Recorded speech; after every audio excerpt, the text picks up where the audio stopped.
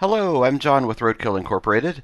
This video has three parts. First, I'll tell you how to wipe your iPad in Dfu mode. Then I'll talk about iPad locks and how to tell if yours has one. And finally, I'll discuss ways to make use of a locked iPad. So first, wiping iPads in Dfu mode. Let's say you get a bunch of iPads from recyclers or wherever, and as it generally happens, the original owners don't bother to wipe them, so all you see is a login prompt, or when you go to wipe the device in settings, it prompts you to log in before it will even let you. Maybe you'll get lucky and be able to wipe it manually, but unfortunately that's not the norm.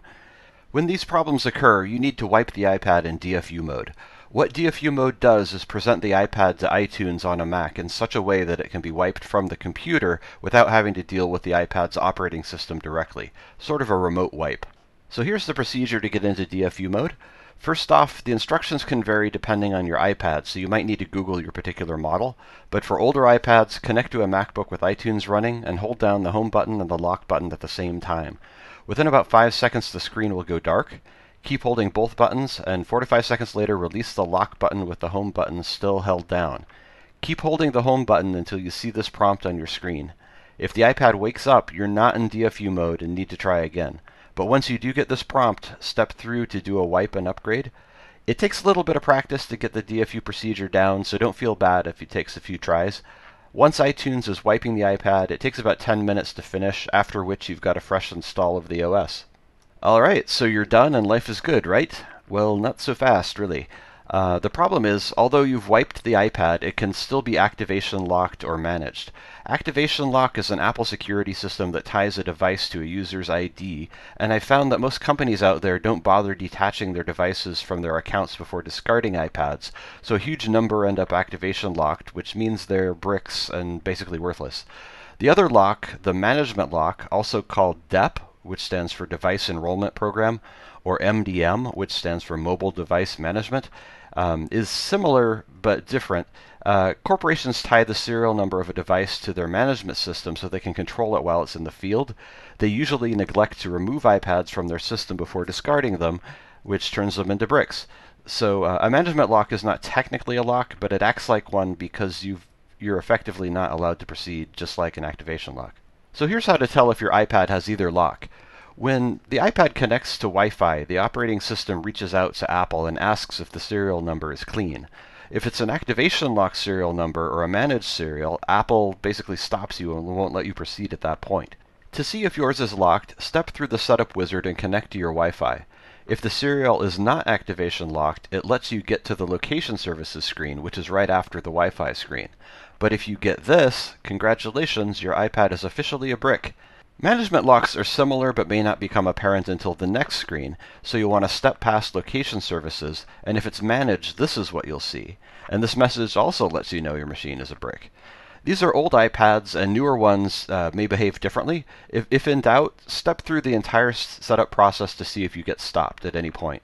And also make sure you have a strong wireless signal as well, and make sure it actually does connect, because if it fails to connect and lets you buy, you might run into the lock later on, which is not a good thing, especially if you've already given the iPad to a customer.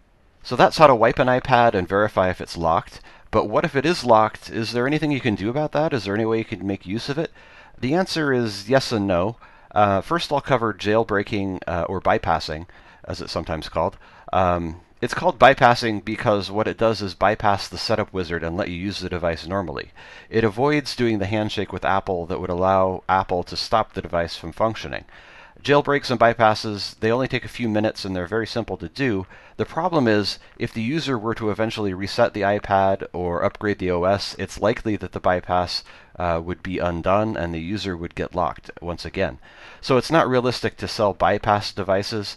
It's very difficult to explain to customers exactly how these iPads are different, and realistically they're just going to forget what you tell them and end up locked eventually again. So bypassing is good for personal use or people you know, but it's just not practical to sell jailbroken devices, unfortunately. The other option, which I have to admit I'm not entirely familiar with, is to change the serial number. There are devices and programs out there that will allow you to do this. In theory, this is the best way to go because you're not doing a bypass, you're not doing a hack. You're literally changing the identity of a device such that when it goes through the setup wizard, Apple lets it buy because the new serial is actually a clean serial number. One difficulty, however, is that you need a good replacement serial number. You don't want to duplicate the serial number, that could cause trouble, and you don't want a fake one that might not register correctly with Apple, so serials need to come from scrap devices. They can even be purchased on websites like this one, although it's difficult to know how legitimate these purchased serial numbers are. I'll put some resources in the notes that will get you on your way to bypassing and possibly changing the serial numbers of iPads. On a side note, my favorite iPad is the original iPad, the iPad 1. The reason for that is that it's so old that it's not even capable of taking a version of the operating system that can be locked. So ironically, if you find a pile of iPad 1s, you know those are refurbishable, and you may end up in a better position than if you had found iPad 2s or 3s, half of which tend to be locked. So there you have it. Wipe your iPad, see if it's locked, and possibly make use of a locked iPad. Unfortunately, millions of iPads are still going to get scrapped because recyclers either don't know about or don't have time for these elaborate procedures. Until Apple is forced to give us a way to deal with these locks, it's still going to be a problem and it's still going to get worse. I wish there was a way to put an alternate OS such as Android on old iPads, but from my research so far, that's pretty difficult due to Apple's proprietary nature. And Apple's only becoming more and more proprietary, so the future doesn't look too good in this respect. Anyway, I hope this helps, and thank you for watching. If you liked this video, please subscribe.